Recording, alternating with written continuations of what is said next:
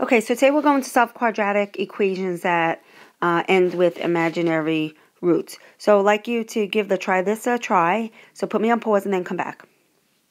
Okay, so let's see. We have the square root of negative 9. So the square root of 9 is 3, and the negative becomes an I, so that's 3i.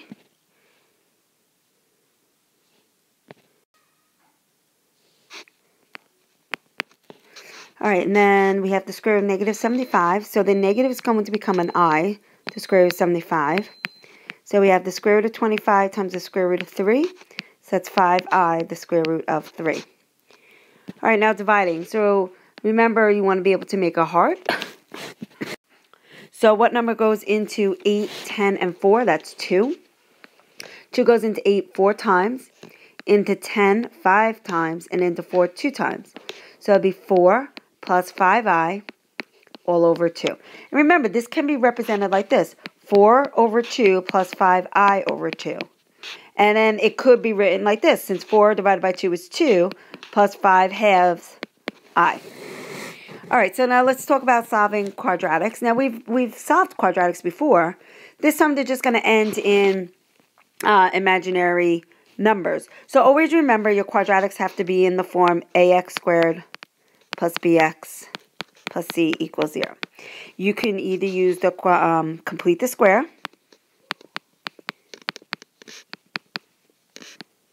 or you could use the quadratic formula. So you have to start learning how to decipher which way is the best, which formula is the best way to solve a quadratic. Sometimes completing the square, even though you guys don't like to use completing the square, sometimes it is the best way to solve a quadratic because it's easier.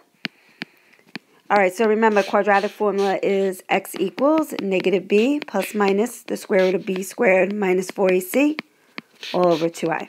Alright, let's take a look at number 1. Okay, so I look at number 1, it says x squared minus 8x plus 20 equals 0. So you have to decide. Now, I'll tell you, I'll let you know how to figure out which one's the best way. There is already a leading coefficient of a 1. And my middle term is even. So what we would want to do is use the complete the square for this because of the 1 in front and the middle term is even. It's quicker to do it that way than it is to use the quadratic formula. So we will have to minus 20 first. So it's x squared minus 8x is equal to negative 20. And now we do half of b, which is negative 8. Half of negative 8 is negative 4. Square it, you get 16, and then you're going to add that to both sides of the equation. So we get x squared minus 8x plus 16 equals negative 20 plus 16.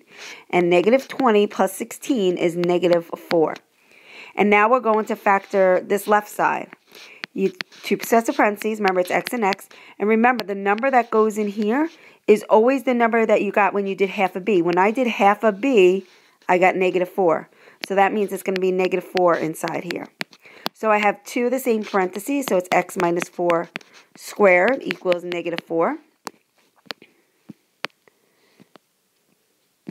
To get rid of the square, you square root both sides. The square root takes care of the square, so I get x minus 4 equals. Don't forget the plus minus, and then the square of negative 4 is 2i, and everything's behind the plus minus. Now I add 4 to both sides. So I get x equals 4 plus minus 2i. And remember, there are two roots here. One of my roots is 4 plus 2i, and the other root is 4 minus 2i. All right, so now let's take a look at number 2. All right, so number 2, we have 4x times x minus 2 plus 6 equals 0. So we want to distribute first. So 4x times x is 4x squared. 4x times negative 2 is negative 8x plus 6 equals 0. So notice that in the front I do have a 4, and in order to complete the square we would have to have a 1. And if I divide everything by 4, that would be okay here. If I divide by 4, it's okay here, but then I'm going to get a fraction here. So completing the square is not the best way here because of the fraction that we would end up with. So we are going to use the quadratic formula. So A is 4, B is -8, and C is 6. Quadratic formula is x equals -b plus minus the square root of b squared minus 4ac all over 2a. So we get x equals opposite what b is here. So we get 8 plus minus the square root of -8 squared minus 4 times 4 times 6 over 2 times 4.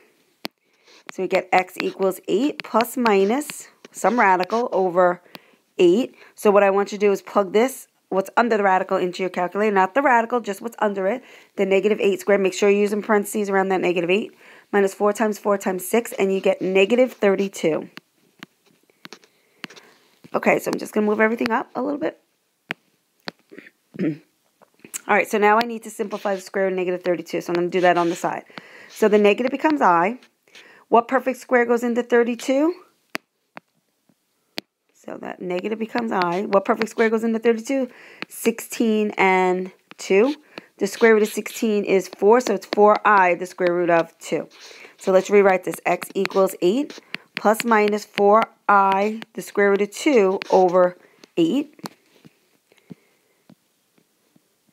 All right, we're going to make a heart, see what we can do here. What goes into the 8, 4, and 8? That would be 4.